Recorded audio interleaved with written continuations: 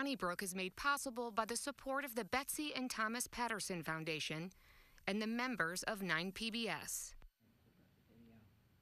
Thank you very much for joining us. My goodness, there have been some changes on the St. Louis landscape. We're going to talk about that. And on the second half of this program, we're going to be joined by Dr. Ness Sandoval from St. Louis University, taking a look at population trends in our area. Let's meet the panelists who are assembled for this edition of Donnybrook, starting with the news director for the Big 550 KTRS and the co-host of the Jennifer and Wendy Show, Wendy Wiese. He's one of our founders from the St. Louis Post-Dispatch and today named by the readers of the Riverfront Times as the best journalist in St. Louis. Congratulations to Mr. Bill McClellan. And we have Mr. Ray Hartmann from the Big 550 KTRS, host of St. Louis in the Know. He's also with rawstory.com and with the Riverfront Times. Ray. And we have Mr. Alvin Reid, the news editor for the St. Louis American, where he's also a sports columnist and recently won for the third time Best Sports Columnist for a weekly newspaper from the Missouri Press Association. So the award-winning Alvin and Bill and my goodness, Alvin. Hey, since you're such an award-winning sports columnist, we'll go to you on news that Mike Shildt was canned today by the St. Louis Cardinals. I met him for the first time a couple of weeks ago. Maybe that was the kiss of death. Can you think of any other reasons why he's no longer with the club? Well, I'll tell you, in my brilliant sports writing career, when that popped up on the scroll, I saw Cardinals manager Mike Shildt and looked down and thought to myself, we'll get contract extension. Who didn't know that was coming? Then I look up and it's like he's fired. He's out of a job. You know, John Mozeliak, I guess, president of baseball operations, said philosophical differences. I think, you know, Plato and Socrates had philosophical differences. Something happened. And it sounds like it happened at the end of season meeting that they all have, you know, right after you've been eliminated and you sit down and you say, like, okay, this is where we want to go. What do you think? And I think there was a difference of opinion, and I think there must have been sharp difference of opinion, which led to his firing. I mean, this man was just fired. The Cardinals have no idea who they're going to hire. They don't know who's going to be available. The playoffs are still going on. And at this time, you can't even approach anybody about hiring them until after the World Series is over. Something happened really fast. And this is coming on the heels of a historic winning streak. Yes. I mean, they were eliminated by the Dodgers in the wild card race, but still, after a kind of a tepid season, they got there. And it sounds like, frankly, it does sound like a meeting that went south. That they asked him to maybe get rid of a manager or two, and he refused. I mean, I think that's the kind of guy he is. I think he's very loyal, very plain-spoken, and if push came to shove, he probably walked out. Well, I hope it's more than that. I mean, sports is entertainment, and the Cardinals are an entertaining franchise, and I hope this isn't some, you know, well, he was just being a good guy and defending a coach. I hope that there's something juicier. Scandal. And, something scandalous. And you know, I mean, you know, not criminal. I don't want to see Mr. Schultz go to prison or anything. But I wanted to, remember when Harry Carey was hit and run in front of the Chase Park? Yes. And people said it was because he was having an affair with Gussie Bush's wife. I mean, that's entertainment. Yeah, well, and that's the level I'd like to see this thing get to. Spoken like a Cub fan. No, and I think it's we don't know for sure if they don't have somebody in mind, but you know, I agree that, well, first of all, the guy was the manager of the year in 2019, first full year, and it may have something to do with the fact that I think I looked up, he's like 4-9 in the postseason, so maybe it was that. But when you talk about philosophical differences, it does beg a follow-up question. If you just say it's personnel, I'm not going to tell you. It's one thing. Right. If he's telling fans, all of whom have a philosophy about something with regard to baseball, you would think that, well, tell us about it. I mean, that's not really that confidential. Or tell us what the philosophical difference is. And you point out, I mean, he just had, not only did they just have the arguably as good a winning streak as, who knows how long it could have gone had they needed to keep winning. I mean, they stopped at 17 after to rest their players when they didn't need to win anymore. And imagine one of the manager's jobs is to keep the team focused. Here they are 500 at the beginning of September.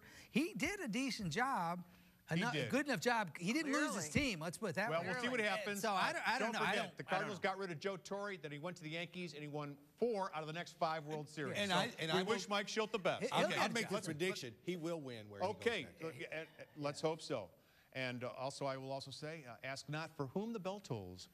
Okay, now, good old Ray Hartmann. I want to ask you about the NFL lawsuit in the city. The city, for the second time in 20 years, is suing the NFL. We're kind of getting used to this. But now the legal pundits around this area are saying, you know what, St. Louis has a pretty good chance of winning this lawsuit. And now people are maybe counting their chickens even though they haven't been hatched yet. They're saying, okay, we might win $800 million in this settlement minus legal fees, or maybe an expansion franchise for the city of St. Louis. If you had your druthers, which would you take? Well, I don't even know how to answer it because we're not getting an expansion franchise. And I don't mean, look, I'm a sports fan. I'd love, as a sports fan, to see you have another NFL team. No question about that. I'm not sure it would even be the best thing for us because sports marketing, sports entertainment being what it is, a metropolitan area, not only our size, but with our shrinking corporate base, probably can't support 3 pro sports teams. The fans can. That's what they said, though, when the fans were here before they left. But they didn't. I mean, you got to understand, when we left, the Rams were 31st in revenues and stuff. So the point is, that isn't really going to happen. Personally, as a fan, I'd rather have that. As a practical matter, I continue to think this is going to get settled. I have no idea what the money's going to be, but I think it's substantial because the Rams, the owners don't want to subject themselves. Every franchise out there, including the Dallas Cowboys, is worth like $7 billion. Cry poverty, okay? Be it baseball, hockey, whatever. I'm sorry. God bless you, Tom Stillman. I don't believe this. We'll go broke if there's a football team in St. Louis. I was in Kansas City last weekend. Buffalo was there. The downtown, the people that were there from Buffalo fans, it was amazing. I do miss it. And if we had that chance to, to get a franchise, expansion, whatever, we should opt for that just over the lump sum. I will also say this, and I'm not really joking around here. There's a wild card out here. And it's these 650,000 emails that brought down John Gruden. And there's a lot of owners out there right now thinking of themselves. There's emails that we sent in regard to this St. Louis situation that I do not want hitting the public. How do we get these people in St. Louis off of us? And if it came down to giving us an expansion team or, hey, guess what you said, Jerry Jones, or guess what you said, Robert Kraft, you'll never know how that might work. I think that a precedent it would set for them to solve a problem with an expansion. This is not, they don't work that way. And these expansion franchises, first of all, most of them don't want to expand. They hitched their wagon to Stan Kroenke. They had to hitch, for whatever reason, they voluntarily hitched their wagon. Well, he would build the stadium on his own. Didn't ask for a dime. Right. But I think that we will never be, this is just my opinion, I mean, the major league city that we have always been, there is something missing without an NFL franchise, without an NFL expansion. I think that would catapult us. I mean, obviously we have a lot of things to address, but I texted Ben Fred this afternoon, our contributor on KTRS, and obviously your colleague at the Post-Dispatch, and he said we're not paying attention to the nuts and bolts of the case, and he said it's much easier to get carried away with all of this expansion talk, but that the people who would be responsible for making these deals and decisions, they're not talking. You know, that these are all just speculative.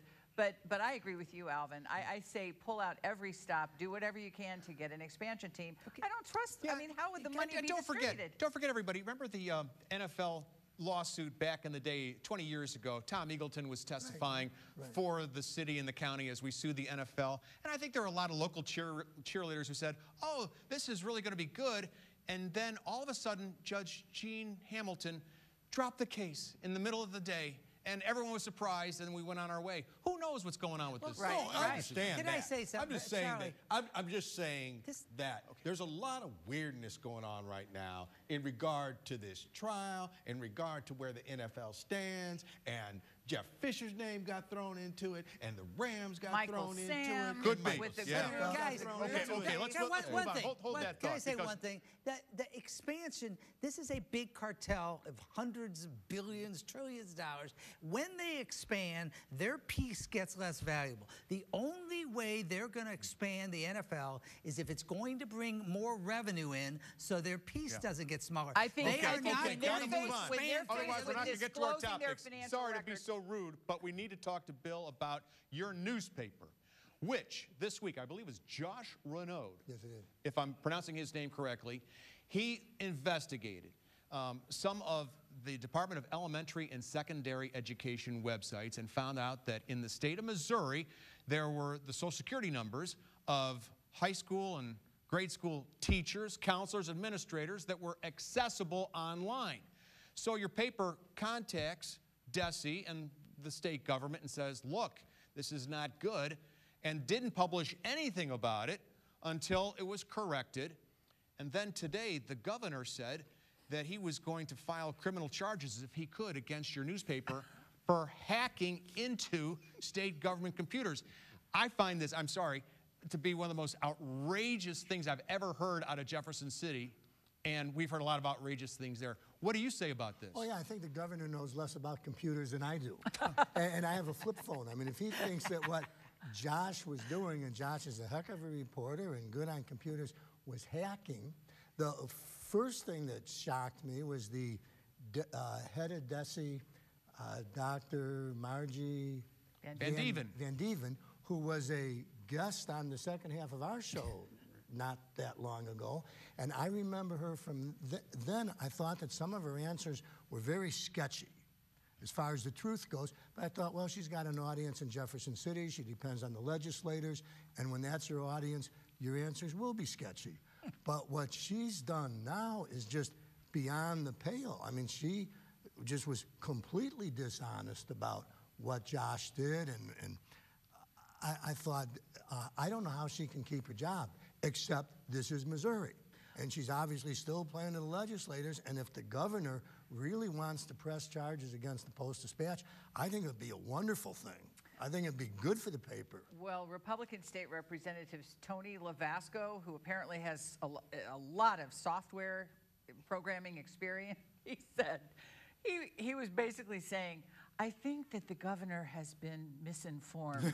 You know, that this was the furthest thing from hacking, that hackers usually don't warn the proprietor of the website that they have, that they have some kind of a mechanism that isn't working properly. So hopefully the governor, unless he is planning on running against the media, the press, the Fourth Estate, as everybody does, if this is part of his next campaign or an ongoing campaign, I hope that he will maybe apologize. Because I thought the only criticism I would have of the newspaper is I thought it was too restrained in its coverage. I mean, if I was the editor and you wouldn't have waited. Dr. Van Dieven came out with this outlandish explanation to cover herself blaming the paper, I would have put that in the lead.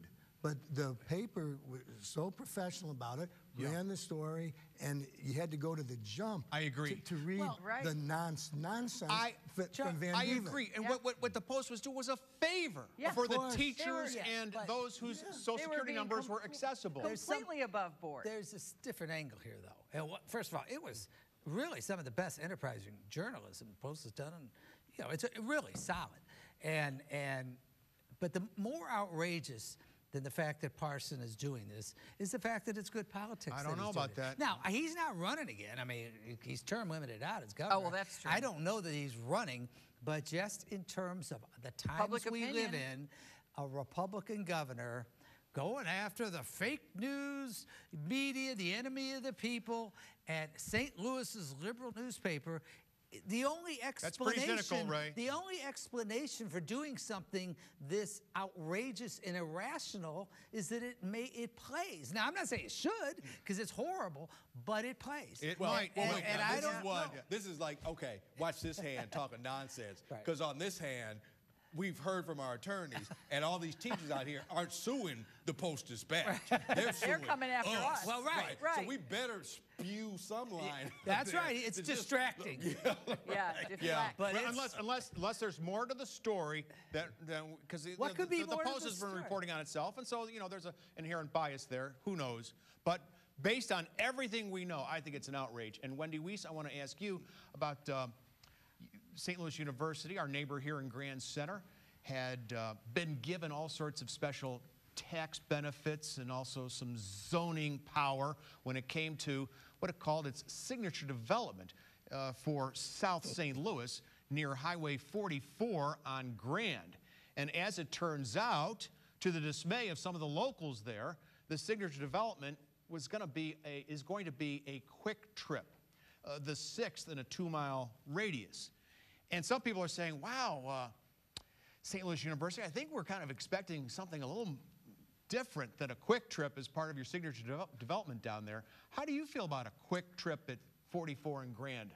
Well, I feel for the urbanists who are concerned and fuming, but these are very difficult times. And I say if you have a problem, then you should talk to the city that granted St. Louis University this leeway, this latitude in 2017, and the power to give away these property tax breaks for what, 25 years?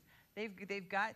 I mean, St. Louis University is a humongous part of Grand Center, the west end of the city. A pandemic has hit the world. The economic forecast really crashed. So I do not fault St. Louis University for doing what is best for St. Louis University. I'm sure that when things settle down a little bit, maybe they will have a project that will delight the urbanists and others who are not happy at the moment. But they have to be realistic. And if Quick Trip is making a significant contribution financially, then. Well, your generosity of spirit is great to see, Wendy. I mean, I thought it was awful myself. I mean, if they're they're getting this latitude precisely so they can put in something special. And their idea of special is a quick trip. It just doesn't mesh. It's a great headline, but I think that it is kind of cynical to think that they won't do something down the road. Well, if they get architects who design it to look like something other than a quick trip, and they fine. might. But if it looks exactly like every other quick trip, I think there's going to be a little bit. It probably will look like every other quick trip. But I have to say this, okay? We did not come down here for what, more than 18 months. And 19. 3 weeks ago, when I drove down and headed headed north on Grand, boy, that drive had changed over those 18 months. And it was really impressive. And so I can't be mad because there's a quick trip at the corner of Grand and I-44. I mean, what is supposed to go there? The art museum? Yeah. Come on, you guys. The Guggenheim, apparently, Alvin. Come the on. Guggenheim. Right. In the middle of a special pandemic. enough. Yeah. Right. Yeah. So I'm gonna leave SLU alone on this. And like you say, maybe across the street, down the street, the next time something longer down the line is more beautiful. How about a wine store? I think there's that. Charlie, there's an element here. It's proven itself time and again to be very good stewards. I hope they build a quick trip in your neighborhood and in your I have Alvin. one in my neighborhood. Yeah, well, I don't and care, guess where Charlie. it's at Big Bend at 44. Now, if it was in downtown Kirkwood, you might have a problem with it. But, I mean, it's at a thoroughfare and the highway. Well, I'll tell you what, Exactly. tourists will love it. Tourists will be coming here to Lambert Field so they can see our new development. I don't think that's what SLU had in mind. Speaking to that point, it's at a thoroughfare, okay? And at some point, the city of St. Louis has to start tailoring its tax breaks. If the idea of a tax break, which I think is great for St. Louis U, it's done so much for this town. Yes. But it should be clawed back when it's for a quick trip at a major intersection, because that's not needed to be but that's up subsidized. to the city of St. Louis, Ray, to make sure that those things are. Well, that's what I'm saying. Yeah. And they aren't doing that. Right. And by the way, St. Louis University is part of the arts the fund, the Arts to Park Equity Fund, that's the profit-making arm of St. Louis University, of Greater St. Louis, Inc., and it comes back again to where are you, who's getting the deals, and what are they doing up around NGA? What are they doing? For the record, our friends at Quick Trip are not getting a tax break. At least they said they're not going to seek it. That's right. But on the subject of gas stations, Wendy Wiese, we've had a lot of car thefts recently. I mean, 2 of my colleagues at KMOX, one here at 9 PBS, one of our sponsors came in, all last month, they've had their car stolen. And it turns out in the 2nd District, which is the southwest part of St. Louis, there have been a ton of cars, 17 since July, that's a ton, stolen, right? A lot of the people have been pumping gas, but their fob, their key fob, or their keys are still in the car. What do you make of that? I think that we have to be so very careful today in terms of technology. When I hear, and obviously these people, they're victims of crime, but I have less sympathy for victims of crime who leave their keys in their car in 2021. I think that that's almost like a charitable donation. I mean, I really think you're making a gift to this person. You should just put a sign in your car that says, for whatever reason, I had a brain cramp and I've left my keys in the car. Please enjoy it and return it with a full tank of gas. And it's dishonesty. I'm with her. I mean, like, you know, police reports to, you know, the bank. It says, like, we were robbed. So what happened? Said, well, we left a stack of cash out here, but like where you fill out your thing. And somebody had the nerve to take it. Right. Imagine that in 2021. I'm sorry. If I put $1 in the collection plate at church and it's not a check, and if someone takes the $1, that's theft, right? Even though I made it very easy for someone to take it. That's kind of a different. That's kind of an apples and oranges comparison. If my car gets stolen, I don't think God is offended. You know. No, but if I leave my credit card somewhere, and then I scream foul when somebody uses my credit card. If I lose my wallet in the middle of the street, okay, and then I found out somebody took the cash, all right, or maybe even used a credit card. I was like, that's on me. That was wrong. It's still a stolen car. Right. Well, yeah, it's a stolen car, but you are sort of an accessory. You're an accessory. I mean, you're not quite, you know, there's like charities you can donate your car to. This isn't quite that, okay? If it came down to trial, if somebody actually went to trial for this, and the whole thing was like, I left my fob in, or I left my car running while I went in and they took my car, it'd be different if somebody smashed your window and hot-wired it. The judge would say, like, okay, both are stealing. You get to, like, just go about your merry way. We've got the 2-minute warning, and in those 2 minutes, Ray, I want to ask you about a plan, such as it is, from a consultant working for Explore St. Louis, our convention bureau, that says that the recreational facility for North County that we've all been talking about that might be built with money from the hotel-motel tax could be a 200-meter banked indoor track to lure tourists to St. Louis, and it'll be in North County. You were on the tourism board 40 years ago. What do you think? I was in a state, but in the bottom line is this: we have to expand the convention center. If we're going to be a major metropolitan area, we have to do that. Hazel Irby, rest her soul, did a great thing by assuring there'd be a fund for a North County facility. It's set up, but unfortunately there's not much money in it because the pandemic, and they need to pursue as a priority getting it built. The only thing I'll say about the North County facility is the CVC are the last people you ought to have built it. And the thing you got to understand is it's got to have a convention, it's got to have a tourism purpose, or you can't use those funds for it. So whatever the purpose is fine with me. It has to be more than just a rec center.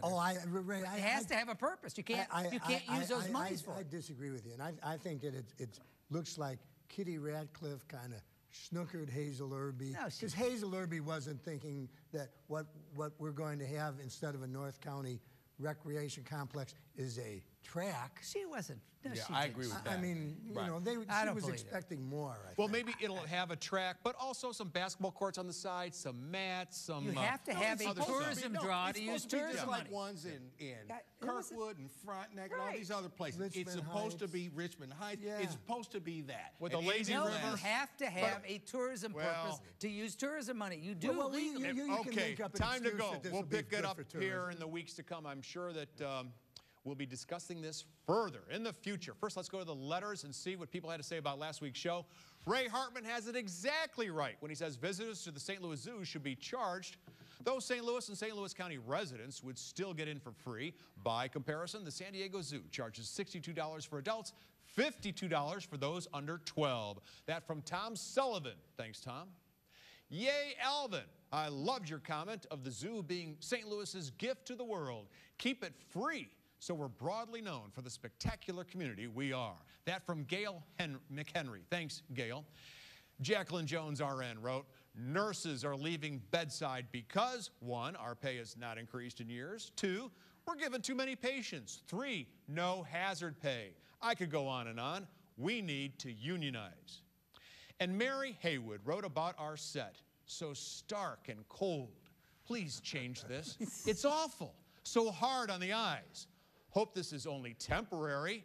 Thank you, Mary. It is. You can write us care of 9 PBS, 3655 Olive Street, St. Louis, Missouri, 63108. Don't forget those emails, Donnybrook at 9pbs.org, and those tweets, hashtag DonnybrookSTL. Follow us on your podcast. I did that a couple of weeks ago. Alvin, you did a great job moderating. I was in Chicago listening to you. I think it was on Spotify. It might have been Apple, TuneIn, or Google Play. You all did a great job. Bill, you weren't on that broadcast, but you were back last week and did another outstanding performance. You award-winning journalist. In a moment, Ness Sandoval is going to be with us from St. Louis University. We're going to talk about the population of the St. Louis area. That's next. Donnybrook is made possible by the support of the Betsy and Thomas Patterson Foundation and the members of 9 PBS.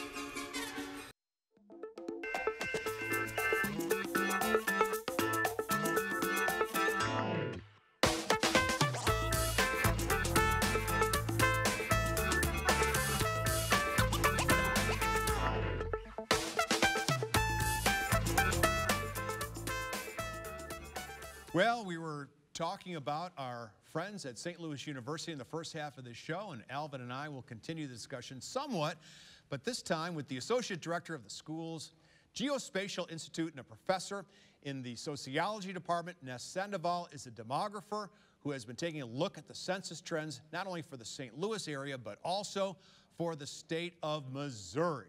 Ness Sandoval, thanks for joining us on Next Up. How are you? I'm doing good. Thank you for inviting me. Well, the numbers for our region are really not that good, are they?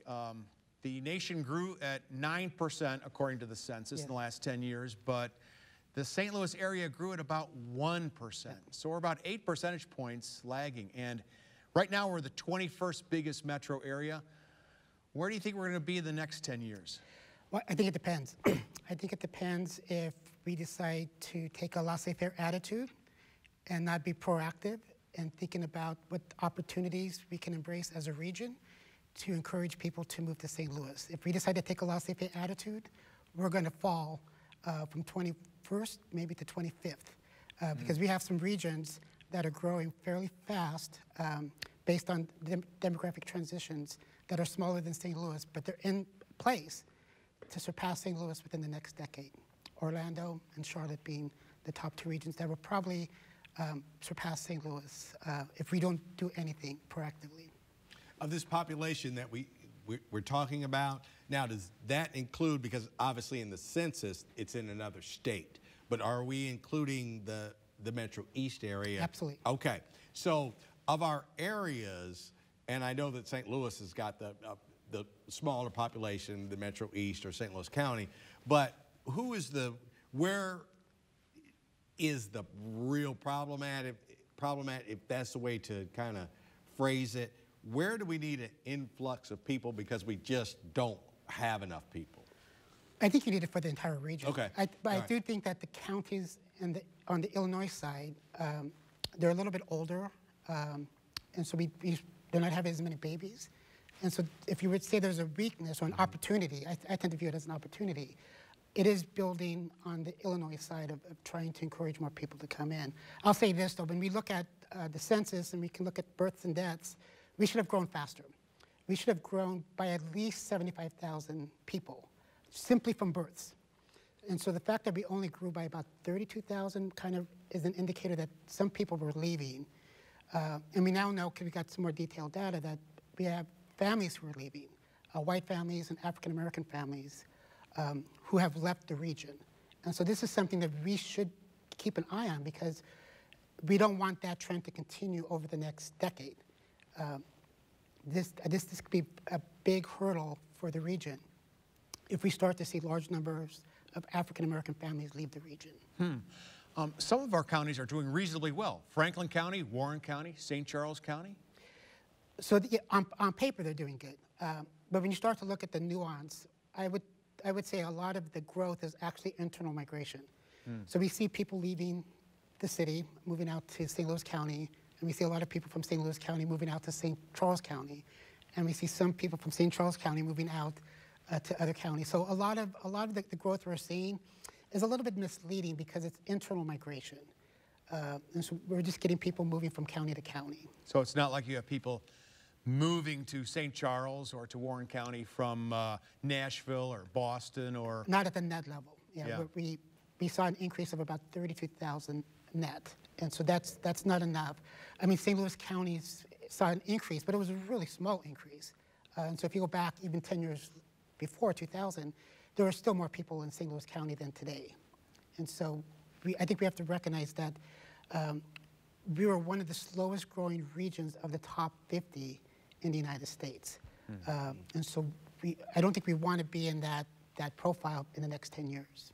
So that leads to something I wanted to ask you. When we talk about the population of St. Louis County and St. Louis City, and they said, like, well, St. Charles is benefiting because everybody's moving there, or whatever.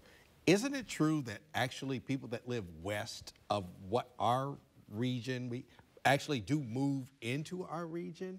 And so that helps, like, kind of bolster St. Charles's claim that everybody's moving here, that there are people that, you know, from Boone County or whatever that actually move into our region? I think part of the growth that we see in St. Charles, and we're going to get more data when it's released, will probably show that a lot of the growth in St. Charles County came from St. Louis County. Okay.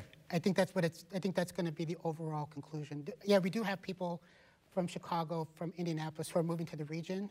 We also have people who are leaving St. Louis, moving to Houston, moving to Atlanta. And so when we look at the net effect, we can see that St. Louis County is missing a lot of white residents. And it so happened that St. Charles County saw a lot of white residents increase. Okay. And part of it is, as people are trying to live the American dream, part of that American dream is to buy a house. And St. Charles County, it's still more affordable than it is in St. Louis County. And so you do see people who want the American dream. It's Jefferson County and St. Charles County where it's still realistic for a lot of young families. For most major American cities, Mexican Americans represent the largest group of people who are born outside the United States and are living in those metro areas. But that's not the case in St. Louis. What immigrant group represents the largest influx of immigrants in our area? So this is actually a very, I think it's a good story for St. Louis because it's not all bad news. So it is true that in almost every American metropolitan region, the Mexican foreign-born is the largest foreign-born population. And that was true for the St. Louis metropolitan region. But about 7 years ago, we started to see some trends that said if the trends continue, the Mexican foreign-born would not be the largest. And it so happened about 3 years ago, it got within the range where the Indian foreign-born population was statistically tied with the Mexican foreign-born population. And the latest data we have now is that it's no longer a statistical tie. The foreign-born Indian population is significantly larger than the Mexican foreign-born population. And what's interesting about this trend is that it's happening in St. Louis County. And so when we look at the municipalities in St. Louis County, we start to see some really interesting trends. So, for example, Chesterfield now has the 4th largest immigrant population in the state of Missouri. Wow. That's pretty amazing. Maryland Heights, it's got one of the largest immigrant populations in the state of Missouri. And so when we start to see who's driving this population, it's the Indian foreign-born population that's living in that 270 corridor. If I could jump in here, who has which county has more Latinos? St. Charles or the city of St. Louis? St. Charles. St. Charles has surpassed the city of St. Louis in terms of the largest Latino population. It's still St. Louis County, but St. Charles County is second. And I think it just represents the larger demographic pattern for the region, is that the majority of the growth has occurred outside the city of St. Louis, right? The city experienced a decline, but when we look at the foreign-born population, we look at the Latino population, the Asian population, the growth is occurring outside the city boundaries. I say this half jokingly and half serious. Does Chesterfield know that they are for the immigrant Well, I try to promote it. Chesterfield, Maryland Heights, Town and Country, these are now officially immigrant destinations. Okay. Clayton is on the verge of becoming an immigrant destination. Olivet is on the verge of becoming an immigrant destination. Wildwood is on the verge of becoming an immigrant destination. And so this is an important benchmark because we don't have a very large immigrant population. But in these municipalities, you're getting significant concentration of immigrants. And so a lot of people are surprised, like, Town and Country is an immigrant destination. I'm like, yeah, it's reached a level of the percent of the population where it's greater than the percent of the foreign-born for the U.S. And a lot of these immigrants to places like Creve Coeur, Town and Country, Clayton, Chesterfield are pretty well educated. Yeah, so this is, the immigrant population in the St. Louis metropolitan region is a little, it's different than we would find in Kansas City and Chicago. That it tends to be a higher economic standing, higher educational achievement. So we're getting a different profile of immigrants who are coming to the region compared to other metropolitan regions. And so I think this is going to continue the trend's going to continue. I think the implication, though, for St. Louis is that if you want to grow the way some of the other metropolitan regions are growing, you need the Mexican foreign-born population to grow. Because when you look at Charlotte, you look at Nashville, they're growing exponentially because it's the Mexican foreign-born, not just the Mexican foreign-born, it's the Mexican Americans as well that are moving to these regions. So it's a very nice and a very positive story, what's happening in the 270 corridor. But if we were to think, if we want to reimagine ourselves as a top 20 metropolitan region, we have to remember that part of that discussion has to be, we have to keep our black families in the St. Louis metropolitan region. We need to keep our white families in the St. Louis, but we have to start increasing in absolute numbers the Latino and Asian population because that's what's happening at the national level. The census kind of concluded this latest one as we get these numbers that the nation is becoming more diverse. Yes. Is the St. Louis area becoming more diverse as well? Empirically, it's becoming more diverse. So on paper, it is more diverse. 100% of the population growth came from racial minorities. And so the absolute growth, we're seeing it become more diverse. But the growth was very small in terms of absolute numbers. Okay. And so we have the right profile of what's happening at the national level. We just need the numbers to be bigger. So instead of 32,000 net gain, we need 500,000, 750,000 net gain to really see that demographic momentum push St. Louis back into the top 20 metro regions. Professor, why do Mexican Americans seem not to want to come to St. Louis? I think there's part of it. I think part of it is historical, that Kansas City became one of the gateways to Chicago, and it was not St. Louis. And so once you have established these patterns, they tend to be important cities. And so St. Louis just was not part of that, part of this transition to get to Chicago. It was Kansas City. But I think now, I think it's a good question of why St. Louis, although we did experience growth, we're not seeing the growth that Nashville's seeing. We're not seeing the growth that Charlotte's seeing. And these are not cities that were traditional gateway cities for the Mexican population.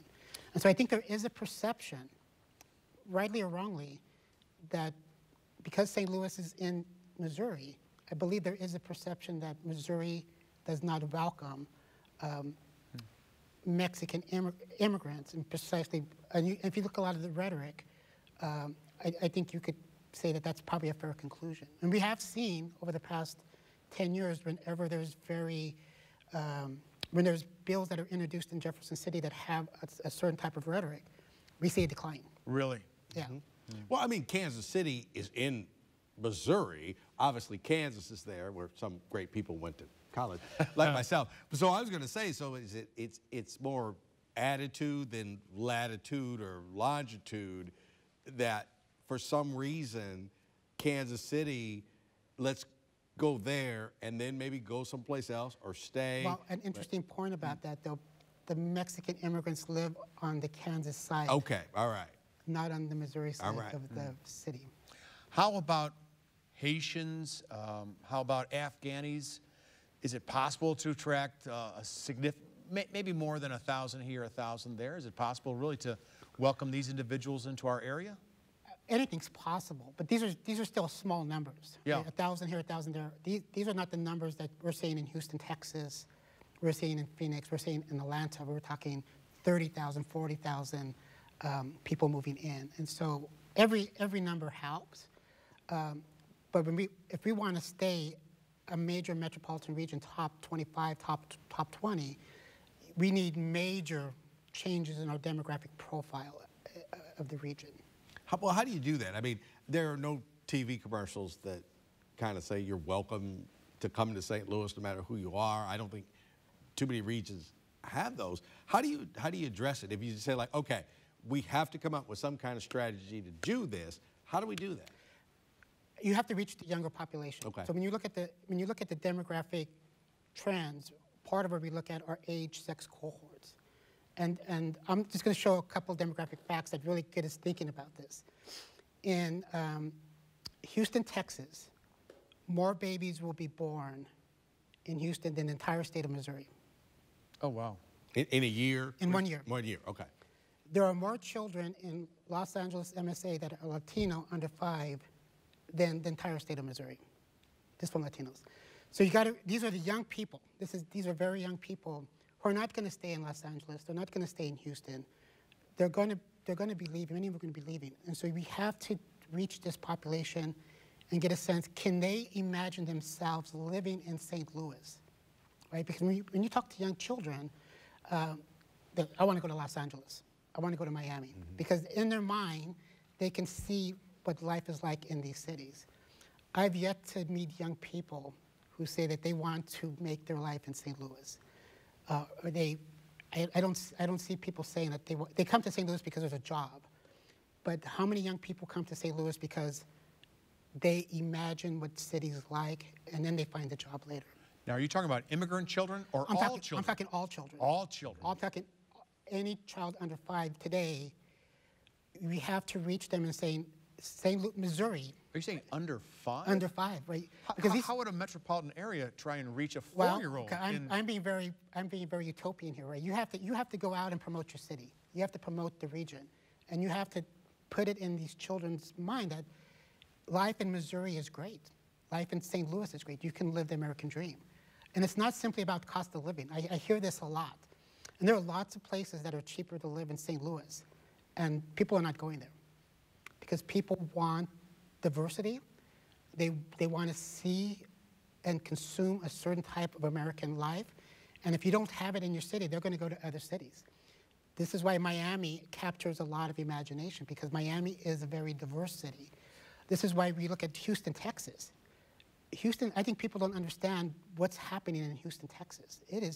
The demographic transitions in Texas and Houston are amazing. Dallas. These regions are growing. People are going to be leaving. The question for us as a region, are we going to let them go to Nashville? Or are we going to fight and say, come to St. Louis, come to Missouri, and think about having a life here? Yeah, come on, Charlie. Now, when we were young, you remember, I love New York. I had never been to New York. Remember Virginia is for lovers? You always said, like, what is that about? So, like, people who live in Virginia love the place. You know, so I hear what you're saying, to make an effort to make younger people just kind of say, like, Missouri, St. Louis. What's that about? Because that's a fascinating commercial. Yeah. Or that's something that I never thought of, other than the Cardinals, because everybody knows that. So it's doable. You think that's doable? Yeah, I think, like, people our age, we're going to move because of jobs.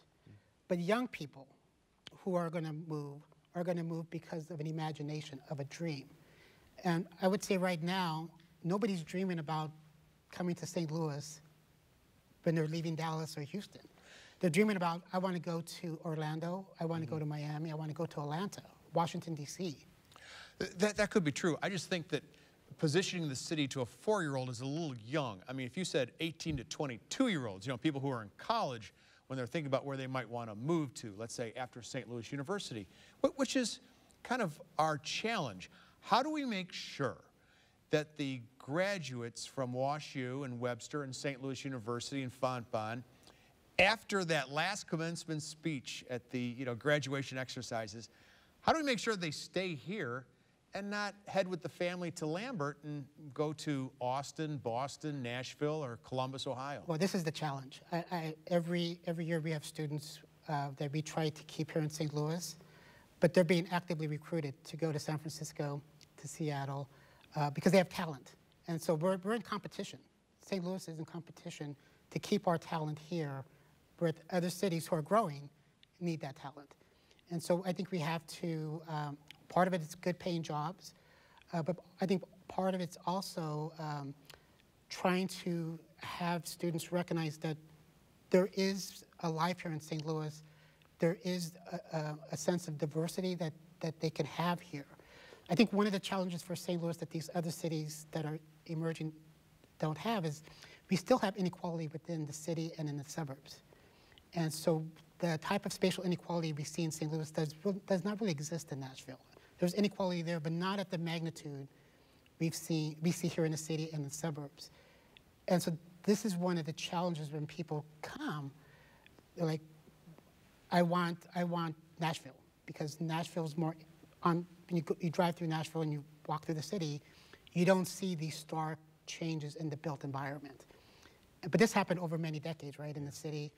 And I think unfortunately what happened in St. Louis, as the region grew, the segregation within the city moved out to the suburbs. And this is fairly unique, because in most American cities, suburbs have meant integration. But in St. Louis, suburbs have meant separation. And now the majority of racial segregation is actually in the suburbs and not in the city. I know it's hard to believe, but the city is actually more racially integrated than our suburbs. You will not find that in Denver. You will not find that in Houston. You will not find that in Austin. The suburbs have meant living the American dream regardless of your racial characteristics. Okay, our largest minority still, I would obviously assume, in our area is African Americans, black people. Yeah. Okay, it's going back decades. Yeah. Our thought, those of us that were going to college, surefire, going to have careers where journalism, engineering was to get out of here, okay? And we went to college elsewhere, and we may have come back, but it was a lot of years later. And I still feel that that's still true, that most of us left. And I still think most of us don't come back. And like I was 35, when I came back, and really wasn't an intention of staying here, except we had 2 daughters kind of later in life. So how do you stop that? I mean, and I can't tell, and this is the truth, I can't tell a black kid that's going to go away and go to college and say, like, I'm kind of done with St. Louis. I said, like, well, I did the same thing. So how do we stop that? It's hard. I mean, I think it's having to go back and saying, what's the dream that you can live in St. Louis? This is not simply a St. Louis challenge. It's happening in Chicago, it's happening in Detroit and Milwaukee, where we are seeing significant numbers of black families move to the South, especially Atlanta, Orlando, Houston, and Washington, D.C. What the research shows is that the opportunities are a lot greater there in these cities because they're more diverse, and there's the structural discriminations don't really exist to the level they do here in the region. It's difficult. I think you have to. These are challenges we have, as a region, have to confront. That if we're not going to deal with the inequality within our built environment, it's hard to tell people to stay in your neighborhood when they can move to Denver or move to Austin and have a completely different metropolitan opportunity structure for their children, for their families, where they get just a different sense of what that American dream can be about. What about our area is affordable and it's a great place to raise kids? It is affordable, but the young generation, that's one of many characteristics that they look at when they look at cities, is affordability. They're looking for diversity. What they think of creativity. What motivates creativity is interacting with different people, going to different types of restaurants, different types of cultural and sporting events. So the younger generation is motivated by many different factors, and one of them is cost of living. Now, we're more sensitive at our age to cost of living, but if you're 21, 22, I know when I moved, I'm going to Washington, D.C., and I don't care how expensive it is because I want that cultural life of Washington, D.C. Sure. And I think we don't offer that type of cultural life that D.C. offers, and I would even say it's true for Atlanta. Atlanta, a lot of people like Atlanta because of what Atlanta has to offer. Phoenix, Houston, Dallas, they've all built a metropolitan opportunity structure where people see that they can have access to it. Well, you know, I've been on a few of them, you know, we call it familiarization tours, fam tours. Do we do that in St. Louis? Do we find young people, come here, check it out, this is what we've got? How do we, We are getting young people coming in from the coast. So people are leaving Boston, people are leaving New York, they're leaving San Francisco because those are very expensive cities. So we are seeing some young white families coming into the region, but we're also seeing families leave, right? So this in demography, it's not simply getting people to come in. You got to, once they're here, you got to keep them here. And so your population changes when people are out migrating. And the census released the database a couple weeks ago, and it showed that we were still losing people. We can talk about affordability all we want. People are going to go to Atlanta, they're going to go to Dallas, Houston, because those cities offer something that's different. We have less than 2 minutes to go. Can you give us a quick prescription of what we should do? Maybe 2 or 3 bullet points that we might consider before the next census is taken? So if we're going to grow as a region, we have to recognize that we're going to grow based on what's happening at the national level. And there are 3 groups that are growing: Latinos, Asians, and multiracial minorities. And the black population is growing, but not as fast as those. So if we're going to grow, we need to diversify with that growth. And so right now we have a population of about 106 Latinos. If we're going to be a major metropolitan region, we need to be about 300,000, 400,000 Latinos in the next decade. Our Asian population needs to double. We need to keep our African American and white families in the St. Louis metropolitan region. If we do that, we will be competitive. We possibly could get back into the top 20. But we have these other regions, Charlotte and Orlando, who are coming fast, and their growth is driven by Latino population growth. Well, I'll tell you what, our time is up, but I was just thinking, Alvin, I hope that Dr. Sandoval stays in St. Louis, because it wouldn't look too good if on some future Donnybrook we said that Ness Sandoval has moved out of town. But no, the numbers that you just shared right there at the end, I think that just needs to be out there.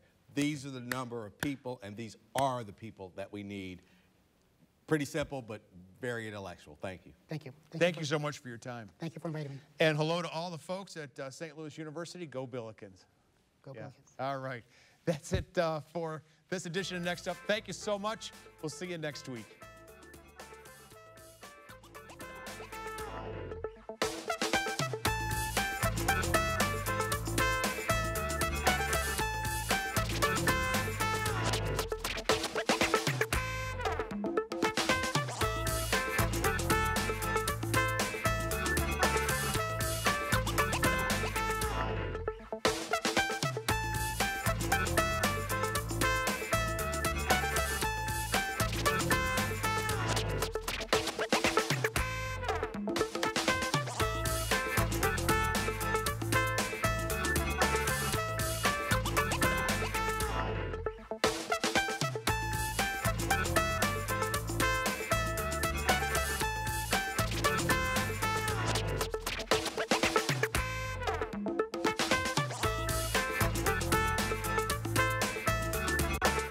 Donnybrook is made possible by the support of the Betsy and Thomas Patterson Foundation and the members of 9PBS.